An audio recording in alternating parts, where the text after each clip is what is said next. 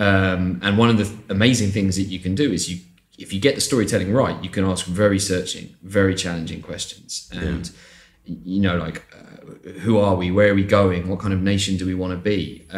Somehow I've become this unofficial ambassador to Poland, is what some people call me. I like to think of myself a bit more as like the court jester. If you do get the real ambassadorship, I want a guest room in the British embassy, because anyway, that would be a fantastic place to have garden parties.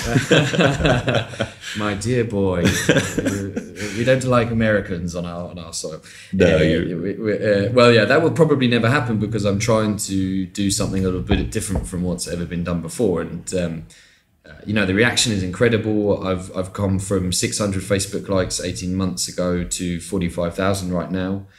With no paid traffic. Zero paid traffic. Has not spent a dime or a złote in Poland here on paid traffic. So.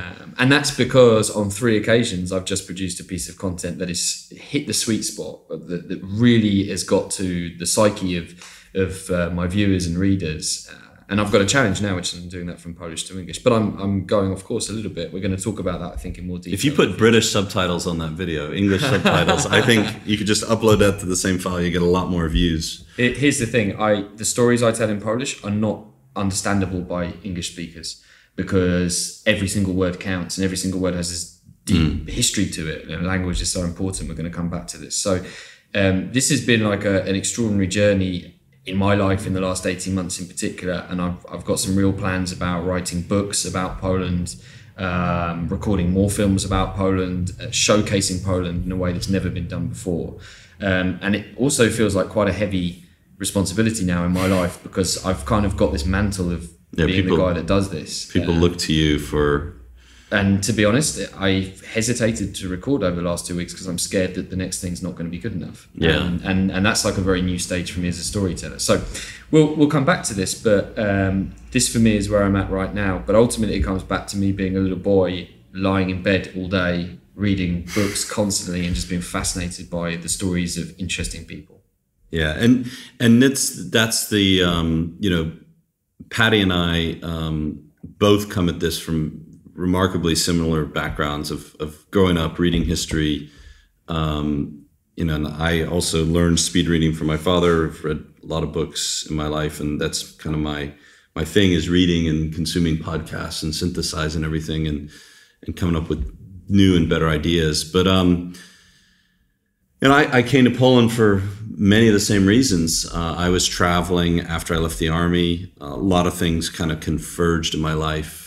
Right before I settled in Poland, my army career ended. Although I wanted it to end, I'm the one who resigned my commission and wanted to get out.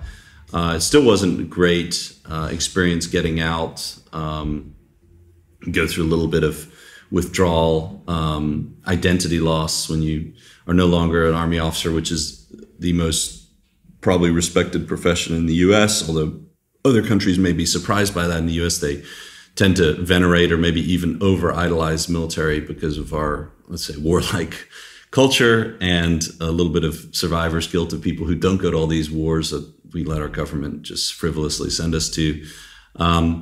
That was a real identity hit. And then at the same time, my little brother passed away. James Cook Media is actually named after my brother who passed away. He was a composer, and I've always loved music and grew up loving music, and he was a composer, and one of the things he was worried about was never getting paid for doing what he loved. And the cool part about James Cook Media is I believe that the musical story, and if you've listened to our videos, really matters. And I have a sound editor and composer who works for us, who writes the music for all of our videos and our clients' videos that we do. So that's a really cool thing for me to communicate through the audio musical channels. Probably another reason why I'm doing this podcast and love that medium.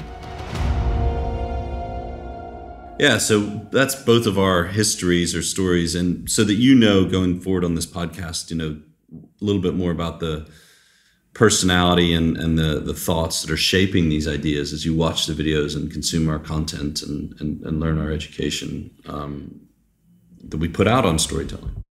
Boy, Paddy, our histories went way longer than we expected. So yeah, they did a little bit. And I know, Sam, you wanted to talk about 5,000 years of storytelling. Yeah, which I don't think we can do in 10 minutes. Actually wasn't the agenda we had for today's podcast, but that presents an interesting opportunity for us to, well, what should we do now, Paddy? Yeah, so that is the question. So what are we going to do over the course of these podcasts? Like, why should the listener who's listening right now tune into the next episode?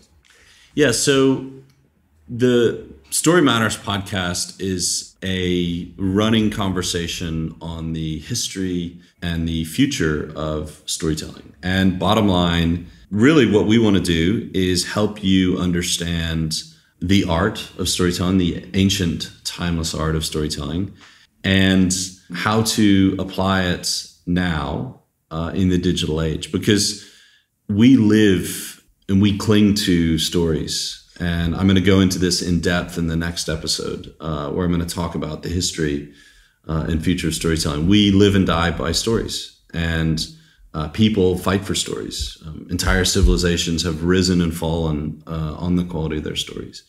I think when you understand the broader context of story and how it matters in history and how it's affected your life in ways that you don't even know it, it'll be easier for you to contextualize and understand your role as a business owner or marketer or whatever role you have. If you're not a marketer or not a business owner, but you want to influence people in your professional life, stories matter.